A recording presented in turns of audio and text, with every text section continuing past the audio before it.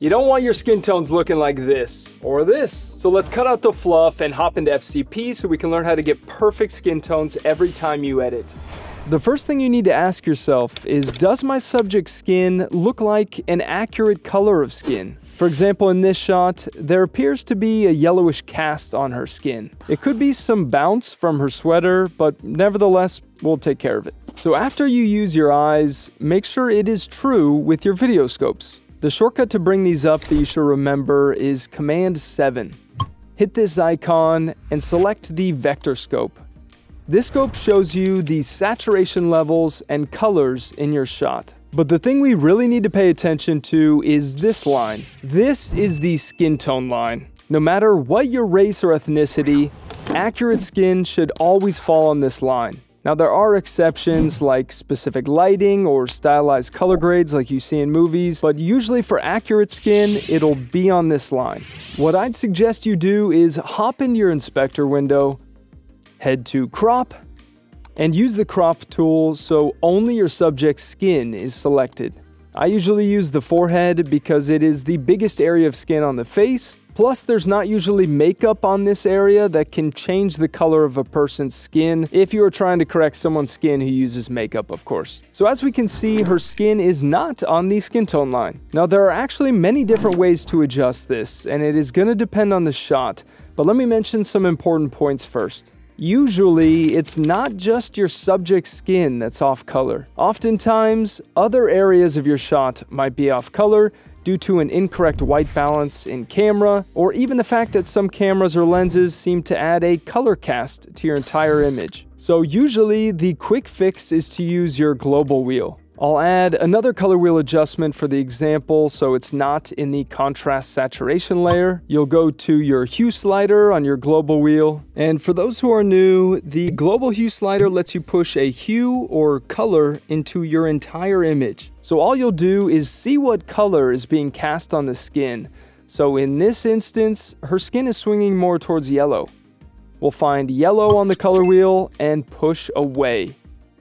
This introduces more of the opposite color into the shot, which eliminates the cast and corrects her skin. Once we toggle the crop off, you can really see how off we were. Now the shot does need more work. I'm not too happy with the cast I'm seeing on our blacks. So what I'd like to use is our Shadows wheel to push away from the blue hue quadrant, and this eliminates some of that blue cast. We could also use the Luma versus Sat curve to clean up these areas as well, like I teach in my color grading masterclass, but for this example, we'll stop here because her skin is accurate. Remember how I said that there are many different ways to adjust your subject's skin depending on your shot? This is a perfect example. His skin isn't accurate, as we can see by the fact that his skin is slightly off the skin tone line. But the issue here is that if we use the global hue slider to remove this yellowish green cast, it'll also affect the warm bright light that we have coming in from the windows, and we want to keep that. With this shot, we're going to get a better result by using our Shadows Hue slider. Why is that though, Dylan? Skin tones usually lie in the mid-tones, so why not use our mid-tone slider so it mainly affects him? The reason is, because we want to keep the very brightest parts of our shot that same warm golden color, we'll use the Shadows Hue slider because it'll adjust the shadows the most, the mid-tones a little, and the highlights the least. That's because using your color wheels does not make an isolated adjustment to those areas in your shot. They make big, broad strokes across your image. Once we turn off the crop and see what we did, you'll see that although it's a minor adjustment, we removed that cast, got his skin to be more accurate, and kept that warm golden light in the highlights that we wanted to see. This shot is also a great example of how there's not a one-size-fits-all approach. So her skin is not accurate, as we can see. It is way off the skin tone line. Yet, if we bring up our RGB parade, this tells us that our black point, or the very darkest parts of our shot, is close to true black. How you can tell this is if the very bottom of your 3 channels are lined up pretty evenly, and these are. So you might think, well then, let's just adjust our midtones by pushing the midtones hue slider away from that bluish color cast until her skin is on the skin tone line. But the problem is, since your color wheels make a big gradual adjustment to your shot, This also affects your highlights and your shadows slightly. So with this shot, because our black point is correct, we'll use the temperature and tint sliders. These sliders work in an interesting way. They don't affect your black point, but they do gradually affect the midtones and your highlights. And because her skin is a bluish hue, we'll add a warmer color temperature by pushing to the right. So this adjustment keeps our black point locked down so we have natural looking blacks, but it'll gradually affect everything else in the shot, which will help it to get back on track. Look at this difference.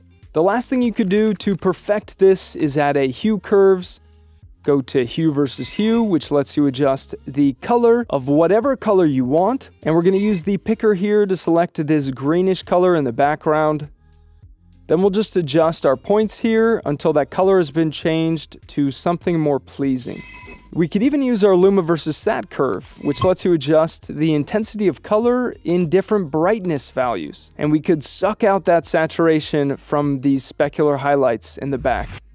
So here is that hue curves adjustment we just made. And here is our color balance adjustment. It is a pretty big difference, huh?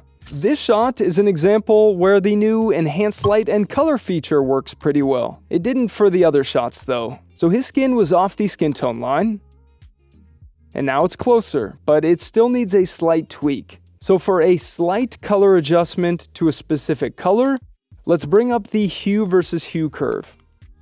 Select his skin, and adjust it until it's on the skin tone line. Adjusting log footage is usually easier because of the wider color gamut and tonal range that you have with the footage. And if you don't grade log footage, stick with me because I have a feeling that you might in the future. I purposefully set this shot with an incorrect white balance, which has made my skin and the rest of the shot blue. With log footage, it's usually as simple as adding a color wheels, placing it before the input LUT, turning on our crop, and swinging our Global Hue slider away from the blue until the skin is on the skin tone line. Another important point to bring up is that your skin's trace should be 10 to 40% up the skin tone line if you connect the yellow and red hue. If it's more, your skin is too saturated, and if it's less, it needs more saturation. And once we turn off the crop, look at that. It is a night and day difference, and you can do it so quickly. This shot probably has a warm cast due to me setting my white balance incorrectly, as well as the ND filter that I use. But an adjustment is as simple as adding a color wheels adjustment before the input LUT, cropping into Jane's skin, swinging the Global Hue slider away from yellow, which is the gross color cast on the entire image, and making sure that her skin is about 10 to 40% up the skin tone line. And once we toggle the crop off, it is like magic. A Global Hue adjustment is usually all you'll need for log footage. Keyword usually though. Each shot may need a different approach, so by knowing what you're looking for and knowing the right way to adjust it, you can get professional looking shots every time. For those interested, my color grading masterclass is currently 65% off. I teach way more tips and tricks, and I go even more in depth. Link is in the description and comments, and I hope you have a great rest of your day.